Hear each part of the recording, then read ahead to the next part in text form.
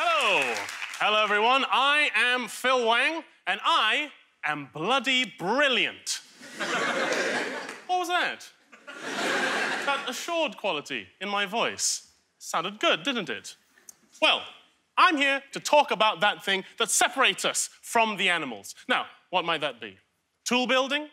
Opposable thumbs? 35 Godzilla movies and counting?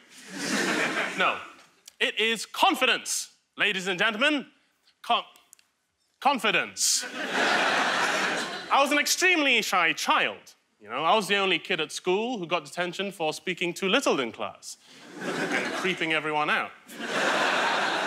But as I got older, or less young, I came to see that my chronic self-doubt was holding me back. I was missing out on opportunities. Professional, personal, sexual, but mainly sexual.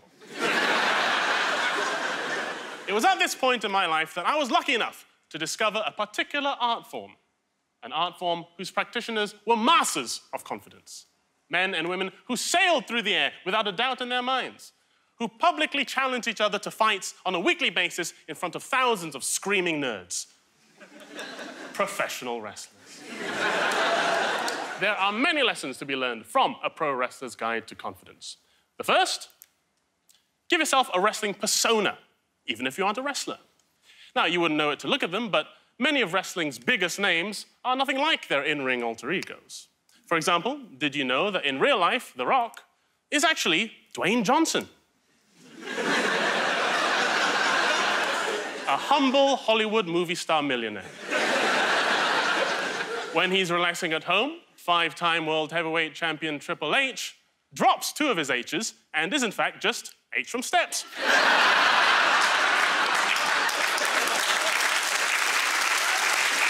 In addition to a great persona, every wrestler worth their salt has got to have a good catchphrase too. Whether it's, can you smell what The Rock is cooking? Or that's the bottom line because Stone Cold said so, your catchphrase has to strike fear into your opponent's hearts. So, my wrestling name? The Wangbanger.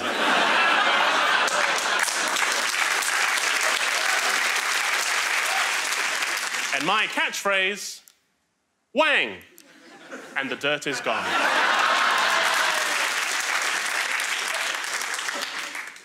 Get yourself a nemesis. Now, this is an important one. A wrestler is nothing without a grudge, a rival. Your enemies bring out the best in you by regularly putting your self-belief to the test. So get one. I've now had a nemesis for years. The Pig. And he is an absolute bastard. The Pig is my mortal enemy. I never know when he's going to strike or what obnoxious thing he's going to do next. It could happen at any moment, and it does. To be honest, the Pig has become the bane of my life, regularly inconveniencing me, humiliating me, challenging my confidence, and just generally pissing me off, actually. I go to the Dave offices to discuss my ideas for the next big gif. And what do you know?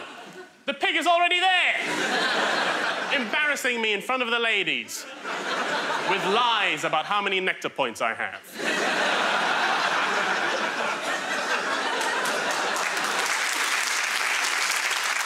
Even when I'm just trying to mind my own business, the Pig will appear out of nowhere and just give me an atomic wedgie. Like in cartoons. Sometimes when I go to the toilet for a wee, the Pig will just start shouting through the door. He'll go, oh, you're doing a poo in there, Phil? You're doing a poo? When I'm only doing a wee. He knows I'm only doing a wee. And the results have been incredible. I'm finally learning to stand up for myself. And my urologist says the atomic wedgies have only reduced my fertility by 1/3. In conclusion...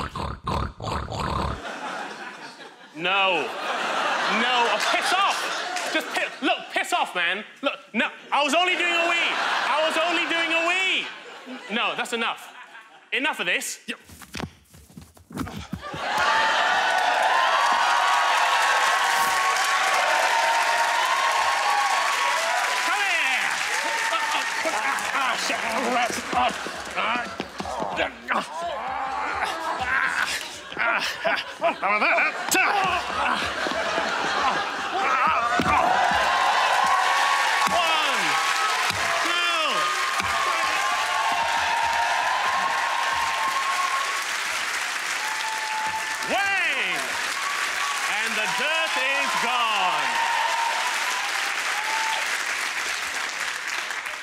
So, in conclusion,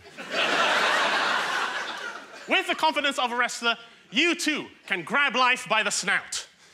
You too can pin your pig. Thank you.